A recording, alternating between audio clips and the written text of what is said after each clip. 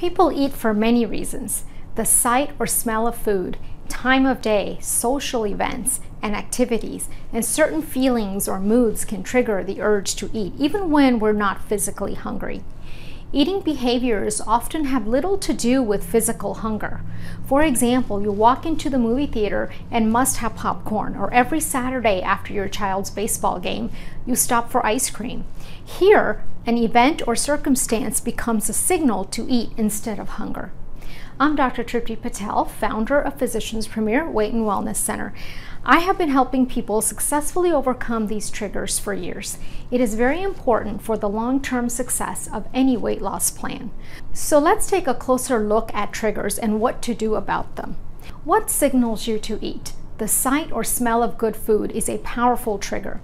Visual cues like passing by the candy dish in the living room, seeing delicious pictures of food in a magazine or on TV, or smelling the aroma of freshly baked bread can tempt you from staying in control.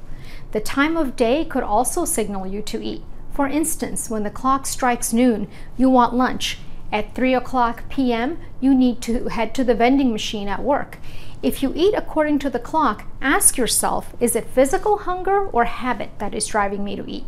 Certain people can trigger eating since meeting with friends, family, or colleagues is often associated with food. Some activities are also a cue to eat. For instance, do you automatically eat when you watch TV, read a book or newspaper, or drive in the car? Consider the circumstances that signal your desire for food. By deciding to prevent these visual cues and situations from becoming a reason to eat, you're taking an important step in learning how to handle your food triggers. Here are some strategies to help you gain control. First, you can decrease visual temptations in a variety of ways. Plan ahead. Plan in advance what you're going to eat for the day. Decide which foods should be kept out of sight or out of the house. This will help you stick with your daily plan. Shop from a list. Stick to the items on the shopping list to avoid impulse buying. Skip the aisles that don't contain foods on your list. Shop when you're not hungry. Shopping on a full stomach will guard against impulse purchases, like grabbing a candy bar at the checkout line, and will help prevent you from buying more food than you planned. Keep problem foods out of sight.